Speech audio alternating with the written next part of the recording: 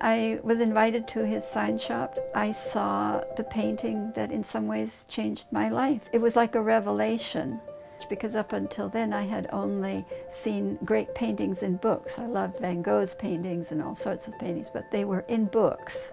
So he saw my reaction and he simply took the painting down from the wall and gave it to me. He became my mentor, my teacher. Wherever I lived, I had some of his paintings with me. Sometimes I had to put them in storage. But I always had home in the West, because wherever I hung up home in the West, that was home.